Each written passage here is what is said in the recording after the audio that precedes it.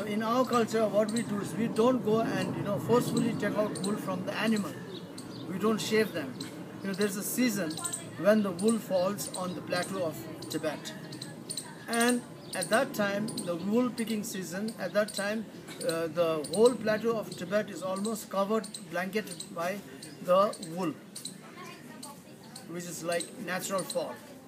And then domestic to wildlife wool is involved in there.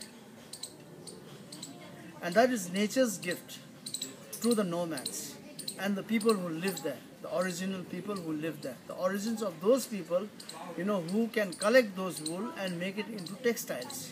The first thing is they make it into textiles, the clothes that they wear, aprons to chuba, to gowns, blankets, and finally they get even the wool, animal hair, to make into robes and tents.